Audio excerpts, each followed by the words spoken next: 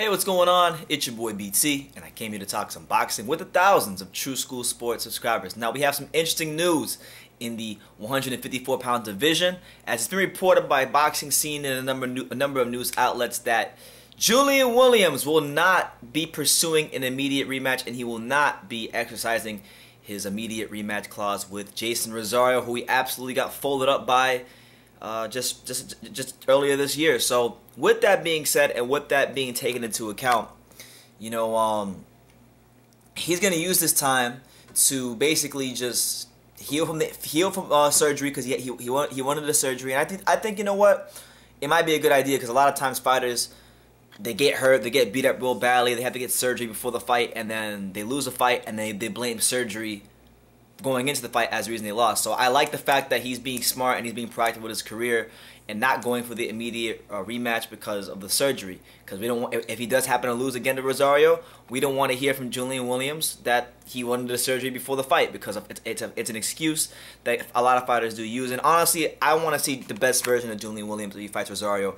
If he's going to come back, I don't want him to lose and be a lesser version of himself. I want him to be the best Julian Williams possible, because the first fight was really, really good, and I think it's going to be tough.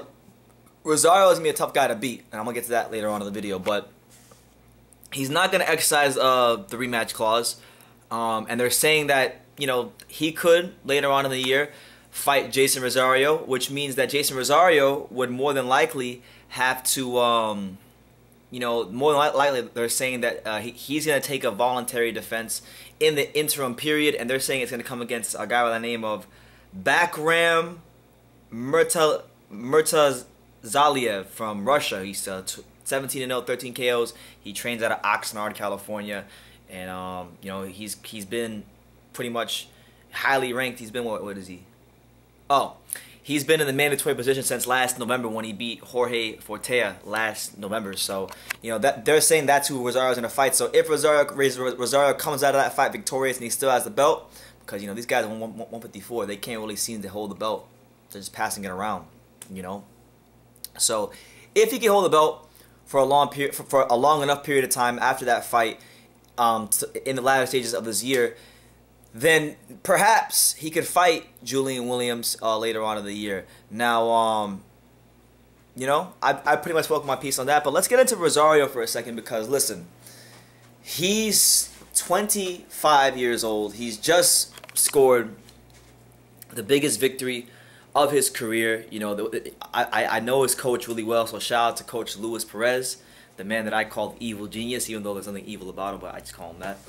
I talked to Luis Perez, the day right after, a couple days right after the fight. I went to the gym with him for a couple days, weeks after the fight, and he gave me a lot of insight into how Jeison Rosario trains and the preparation they put in. And with Rosario being 25, people don't understand. Early in his career, this guy was taking a lot of fights on short notice. He never really had proper and ample amount of time to prepare. But this fight against Williams was actually probably one of the fights where he got ample amount of time to prepare, and you saw what happened.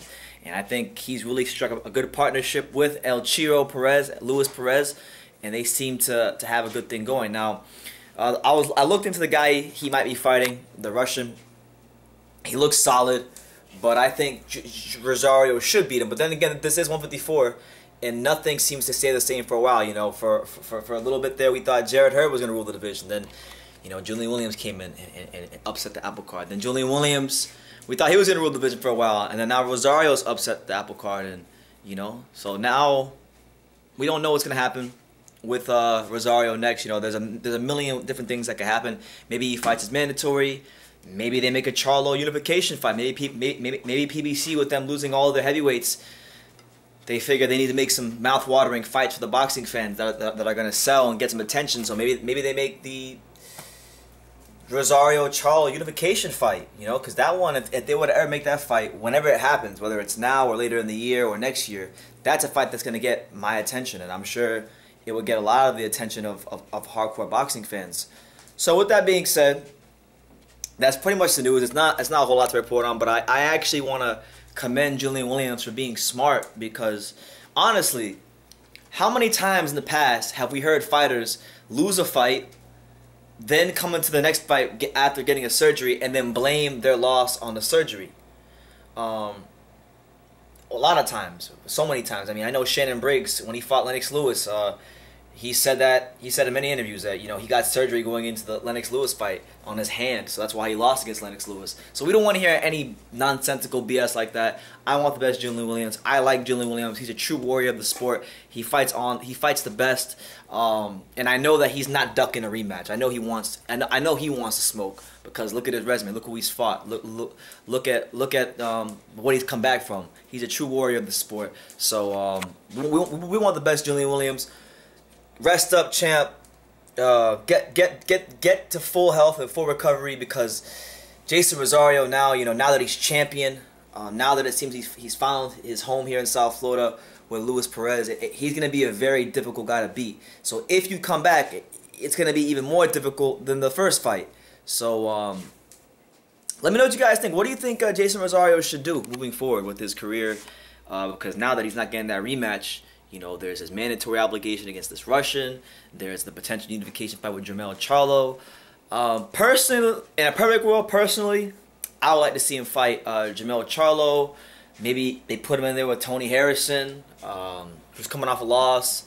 Maybe Eric Salubin. I know Eric Salubin is a top guy that he's going to be in line for a world title shot soon. So he could be an option, but I doubt it. I would expect them to go the mandatory route and fight the Russian from Oxnard. So, yeah, let me know what you guys think. Julian Williams is he's not going to pursue the immediate rematch. He's going to rest up and heal from surgery. So, smart move from him. It shows humility. It shows that he's not a prideful, deluded fighter like many of the other boxers we have in the sport. So, yeah, leave your comments down below. Take the time to subscribe. And like I say in every single one of these videos, you can love me or you can hate me. But I'm just a kid from Daniel. So, until next time, take care, guys.